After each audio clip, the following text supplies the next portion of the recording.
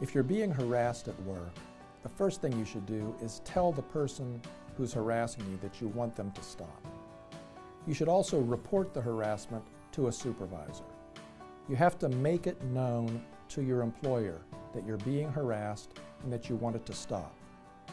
Now, what's harassment for some people may be simply jokes and innocent conduct for other people. And whether or not the harassment you're experiencing is severe enough to be illegal harassment depends on the situation.